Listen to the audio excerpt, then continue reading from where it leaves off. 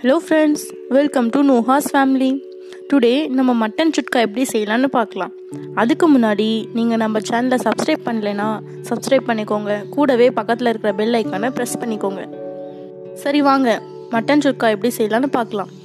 முதல்ல stove on பண்ணி cooker வச்சுக்கலாம். அதில் 3 ஸ்பூன் ஆயில் போட்டுக்கலாம்.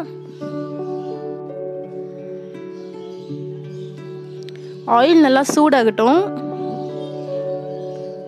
சூடாயிட்ட அப்புறம் 1 ஸ்பூன் இஞ்சி பூண்டு பேஸ்ட்டு போட்டுக்கலாம். நான் இஞ்சி பூண்டு பேஸ்ட்லேயே பட்டை லவங்கத்தை சேர்த்து அரைச்சிருக்கேன், ஸோ அதனால் அது போட தேவையில்லை. அதை போட்டு நல்லா ஃப்ரை பண்ணி விடலாம். கூடவே 1 ஸ்பூன் மஞ்சள் போட்டு நல்லா மிக்ஸ் பண்ணி விடலாம். நான் ஆல்ரெடி நல்லா வாஷ் பண்ணி எடுத்திருக்கேன் மட்டன் 1/2 kg. அது அதில் போட்டு நல்லா மிக்ஸ் பண்ணி விடுறேன்.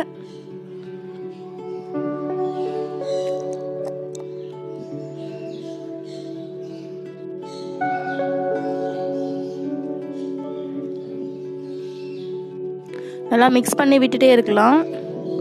வாட்டர் சேர்த்த வேணாம். 3 காஞ்ச மிளகாவை அதோட சேர்த்திக்கலாம். கூடவே தேவையான அளவு உப்பையும் சேர்த்திக்கலாம். சேர்த்துட்டு நல்லா மிக்ஸ் பண்ணி விடுங்க. வாட்டர் சேர்த்தாம கொஞ்ச நேரம் அந்த குக்கரை மூடி வச்சிருங்க. அதுலேயே கொஞ்சம் தண்ணி விட்டுருக்கும். அதுக்கப்புறம் ஒரு 1/2 கப் வாட்டர் சேர்த்திக்கோங்க. நல்லா கலக்கி விட்டு குக்கரை மூடி வச்சிடலாம். ஒரு 5 விசில் வர வரைக்கும் வெயிட் பண்ணலாம்.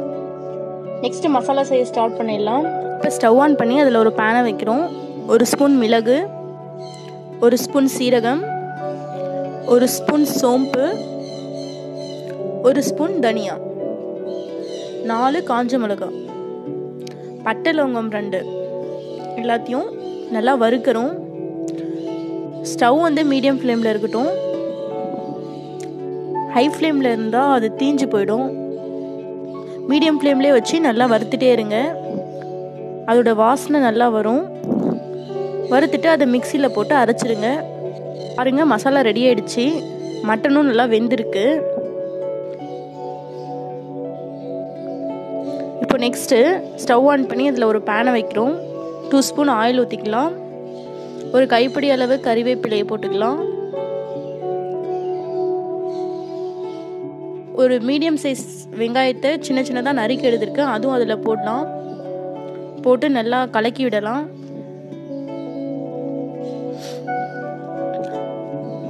வெங்காயம் நல்லா பொன்னிறமாக வர வரைக்கும் நல்லா கலக்கி விட்டுட்டே இருக்கலாம். நம்ம மட்டன் வேக வைக்கும் போது அதிலே கொஞ்சம் உப்பு போட்டிருக்கோம், ஸோ இதில் உப்பு போடும்போது கொஞ்சம் பார்த்து போட்டுக்கலாம். ஒரு மீடியம் சைஸ் தக்காளியை சின்ன சின்னதாக நறுக்கி வச்சுருக்கேன், அதுவும் அதில் போட்டு நல்லா ஃப்ரை பண்ணி விடலாம். நம்ம அரைச்சி வச்சோம் இல்லையா அந்த பொடி, அதை 2 ஸ்பூன் அதில் போட்டு அதையும் நல்லா மிக்ஸ் பண்ணி விடலாம்.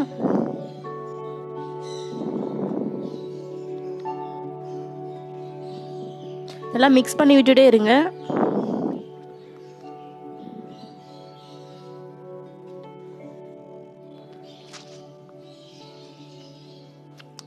நல்லா வறுபட்டுருச்சு எல்லாமே.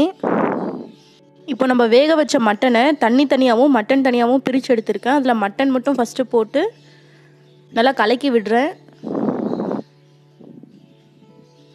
அந்த மசாலா அந்த மட்டனில் ஃப்ரை ஆகட்டும். மட்டன் வேக வச்சு எடுத்த தண்ணியில் ஒரு 1/2 டம்ளர் தண்ணி மட்டும் அதில் சேர்த்திக்கலாம். அதிகமாக சேர்த்த வேணாம், ஏன்னா நம்ம மட்டன் சுட்கா செய்கிறதுனால அது ஃப்ரையாக இருக்கணும். அவ்வளோதான், எல்லாம் ட்ரை ஆகிடுச்சு. கடைசியாக மல்லி இலை அது மேலே தூவி ஒரு 2 மினிட்ஸ் மூடி வச்சோம்னா மட்டன் சுக்கா ரெடி ஆகிடுச்சு. இதோட டேஸ்ட் ரொம்ப நல்லா இருக்குது. நம்ம எப்பயுமே கிரேவி குழம்பு அந்த மாதிரி தான் செய்வோம். இந்த மாதிரி டிஃப்ரெண்ட்டாக செஞ்சு பாருங்கள், எல்லாருக்கும் ரொம்ப பிடிக்கும். நீங்களும் இதை செஞ்சு பார்த்து எப்படி இருக்குன்னு கமெண்ட் பண்ணுங்கள். உங்களுக்கு இந்த வீடியோ பிடிச்சிருந்தா லைக் பண்ணுங்கள். உங்கள் ஃப்ரெண்ட்ஸ் அண்ட் ஃபேமிலிக்கு இந்த வீடியோவை ஷேர் பண்ணுங்கள். மறக்காமல் எங்கள் சேனலை சப்ஸ்கிரைப் பண்ணுங்கள். கூடவே பக்கத்தில் இருக்கிற பெல் ஐக்கானை ப்ரெஸ் பண்ணிக்கோங்க.